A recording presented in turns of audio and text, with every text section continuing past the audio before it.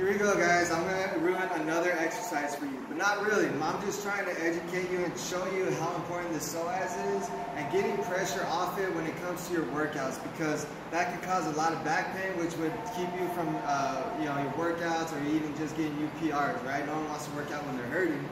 Okay, so the thing with the tight psoas here, go ahead and hold this for a minute, is, I know, look, I sacrificed the hair tie for y'all, but look, if it's hanging here, right, and it's so tight that it has to stretch all the way out, there's going to be some kind of recoil. That tension has to come from somewhere, and that's going to end up pulling all these vertebrae forward and doing what's called anterior tilt. So Manny's going to show us what that looks like here for the anterior tilt. As you can see, almost like a little mini twerk, right? But you stay stuck that way, and now you're walking with your butt popped out, right?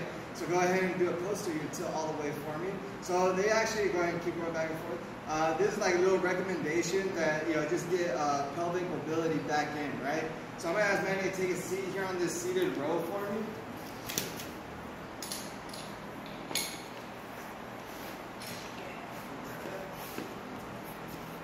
So a lot of times when people row, I want you to they're here, right? So you guys think right here is where the psoas is starting, and inside your groin is where it's ending. Okay, so now this is at a 90-degree angle. I'm going to roll back.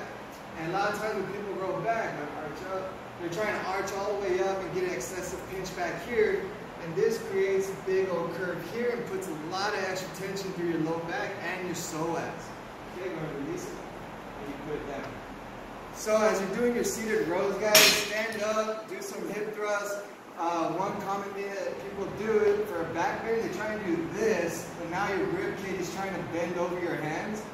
Okay, to get some pressure and some hip extension to alleviate some of that tension, put your hands on your butt cheeks, pinch your butt, and then bend backwards from your low back.